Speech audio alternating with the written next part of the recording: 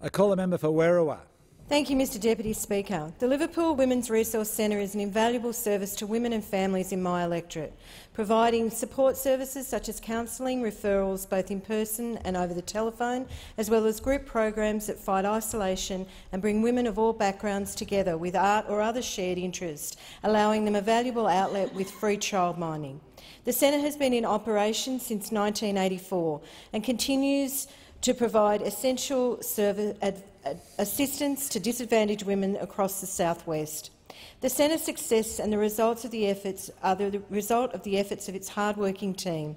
I particularly want to note the efforts of Manager Nikki, Community Development Officer Roshim, as well as the dedicated volunteers and board members, including Linda, Anna and Susan.